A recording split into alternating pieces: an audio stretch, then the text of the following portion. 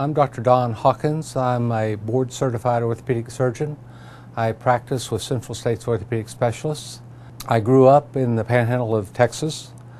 I played 1 year of college football, at which time I had a severe knee injury, which required orthopedic surgery.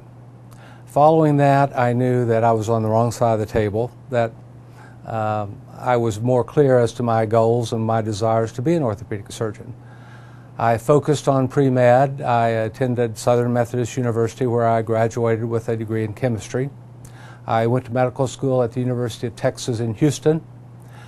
After completing medical school there, I attended a year of specialty training in San Antonio at the University of Texas.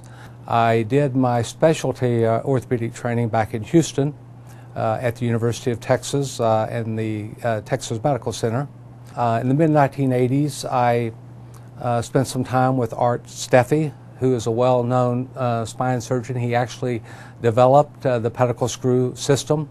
The very first system was a Steffi plate and pedicle screws.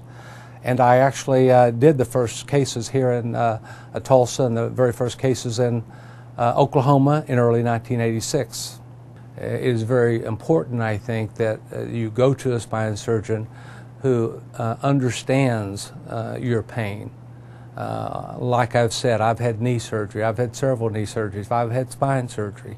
I know what spine problems feel like. I have empathy for my patients. I'm Don Hawkins. I'm a board-certified orthopedic surgeon. I work here with Central States Orthopedic Specialists.